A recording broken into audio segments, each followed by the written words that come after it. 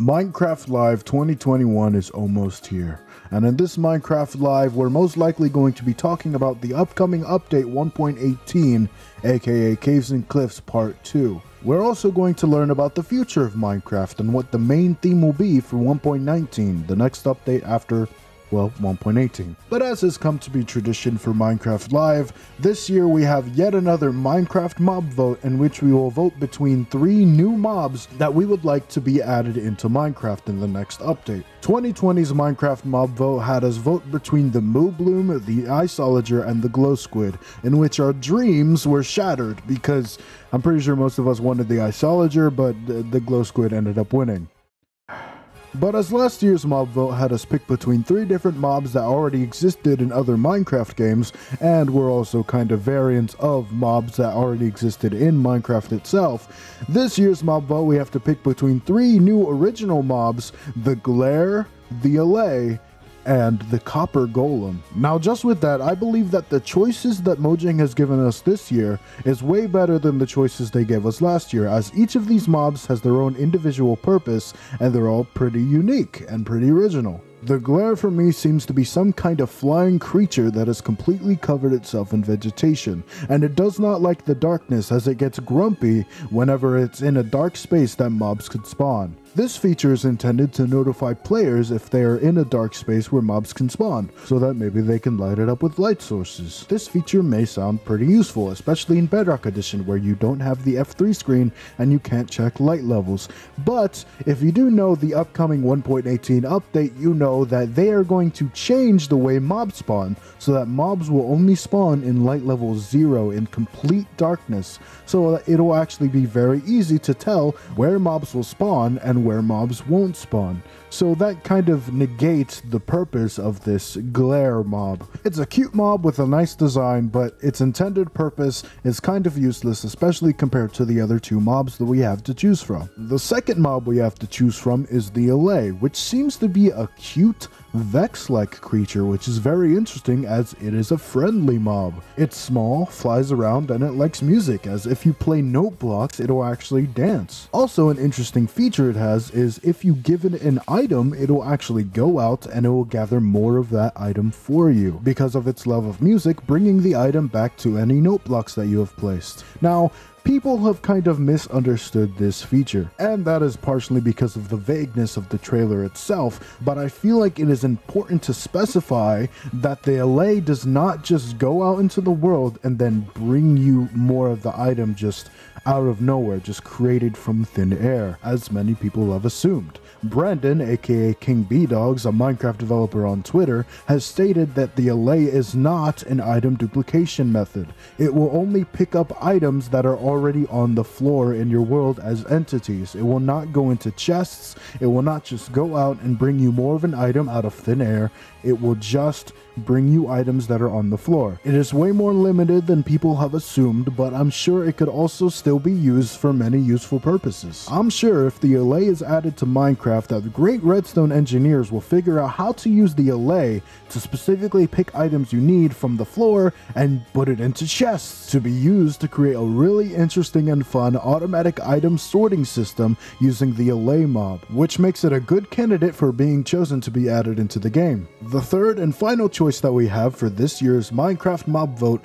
is the Copper Golem. This mob has a very similar design to the Iron Golem, though it is very small, made of copper, and it's rocking a little lightning rod on its head. And similar to the other golems of Minecraft, the Iron Golem and the Snow Golem, you can build this mob yourself. This little golem has a love for pushing copper buttons, which, if he is chosen for this mob vote, will also be added into the game. Now, as you may know, copper in Minecraft, and well in real life, oxidizes over time and grows green, blue, teal, and the Copper Golem, and I assume the copper buttons as well, are no exception to this rule, as the Copper Golem will also oxidize over time, and if he oxidizes all the way, he will eventually turn into a Copper Golem statue, unable to move around and function at all. Now you may think that this just makes the Copper Golem useless, as it is stuck on a time limit and will just end up turning into a statue at any time. So if you get attached to a Copper Golem, for example,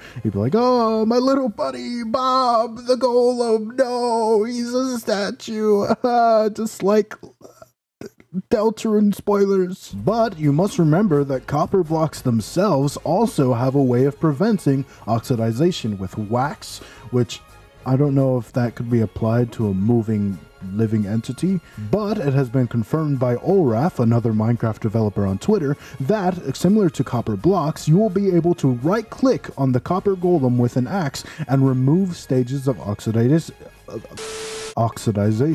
And Allay also stated that that lightning rod on top of his head is not just for show. It can actually be hit by lightning, and also similar to copper blocks, when hit by lightning it will also remove oxidization as well. So your little copper buddy is going to be just fine. But you could also look at the feature of it turning into a statue as a good thing, as you could possibly use the Copper Golem statues to decorate your world. So with the copper buttons, assuming it has oxidization stages, and the Copper Golem having its own oxidization stages, including the Copper Golem statue, also the fact that having a mob that can automatically push buttons for you would be really interesting for redstone contraptions, especially redstone randomizers, and the fact that this gives copper more of a use in Minecraft, as copper doesn't really have many uses as of now besides the spyglass and building. Even if your Copper Golem turned into a statue and you couldn't unoxidize it for some reason, you would still have a bunch of copper, because copper is a pretty abundant resource in the game. Not only are you able to find copper pretty easily in your world, and even easier in dripstone caves as they spawn more in dripstone caves, but you can even farm it infinitely from drowned farms. All of this for me definitely makes the Copper Golem a great contender to be added into Minecraft. So with the cute, grumpy, but kinda useless glare, the really fun, dancing, music-loving, item-bringing Allay, and the decorative little oxidizing button pusher, the Copper Golem,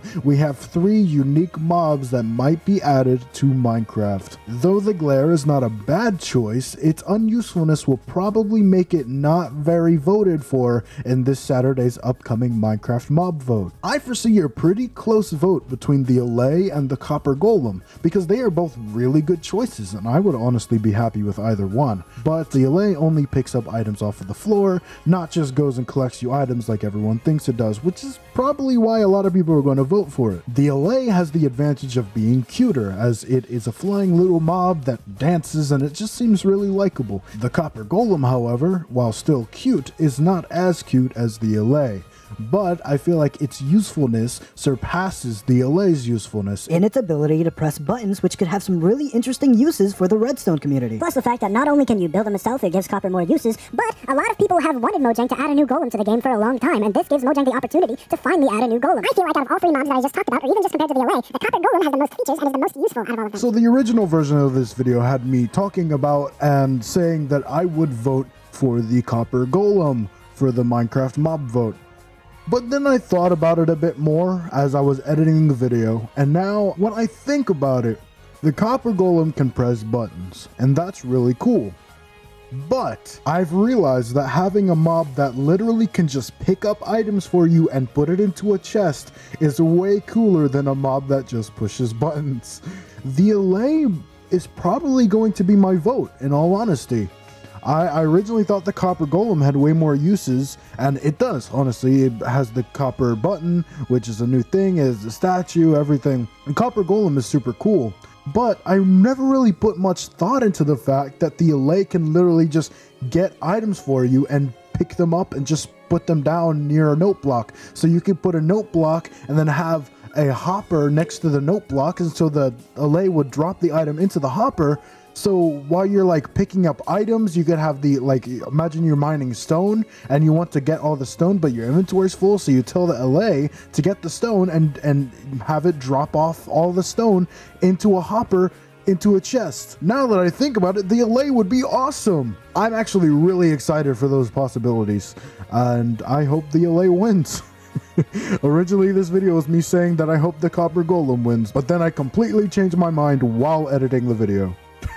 How great. If you agree or if you disagree, then let me know what you think in the comments below. I'd love to hear your opinions. But with that, that is going to be the end of this video. If you enjoyed this video, then remember to like, comment, and subscribe. Hit that bell icon so you can get notified when I upload a new video. And if you like reaction videos, then make sure to check out my reactions channel. If you want to watch me watch shows. And if you like memes, song mashups, and skits, then make sure to go check out my random channel. If you like Super Smash Brothers and you want to see my replays of me and my friends playing the game, then go check out Robot Nelson. Links for everything will be in the description below, and I will see you tomorrow for my reaction to the Minecraft Live 2021.